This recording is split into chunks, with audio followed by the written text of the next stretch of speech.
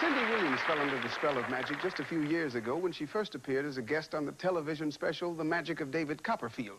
Since that time, she's appeared on 2 more of David's specials. Now, with the help of David and Linda Evans, the lovely star of Dynasty, here is Cindy Williams. Ladies and gentlemen, welcome to my presentation of Alfred Hitchcock's classic shower scene from Psycho. Cindy, excuse me. Your presentation? I'm sorry. Linda, forgive me, I'm sorry. Our presentation. What about me? Oh, we have something special planned for you. Yes. Well, I had this all worked out. Oh, we know, David, we know. You probably wanted Linda to play the seductive woman in the shower, right? Right. Cindy would dress up like the old lady, right? Right. Wrong, David. We are women. Hear us roar. I say right, and you quote Helen Reddy. I think it's time for you to change into my costume. All right.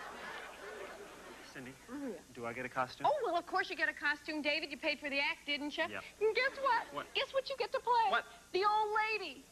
Well, since I'm not old, and since I'm not a lady, of course. Here we go. This is really lovely. Oh, isn't it? Do you have anything with rhinestones? Oh, David, don't be silly. It looks beautiful on you. Why, the color matches your complexion perfectly. Paisley? You're young. It'll clear up.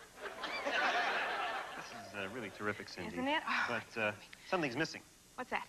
Well, the old lady in the movie Psycho had a knife. Oh, no. No violence, no weapons, David. And besides, I always wondered, what was a knife doing in the bathroom anyway? It just doesn't seem appropriate, does it? Well, what would be appropriate?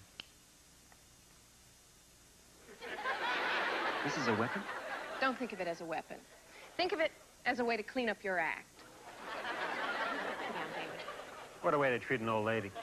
Ladies and gentlemen, to prove that I am a good student of magic, I will now say a few magic words. Abracadabra, hocus pocus, and bye-bye, baby. This is the last time I'll teach her a trick.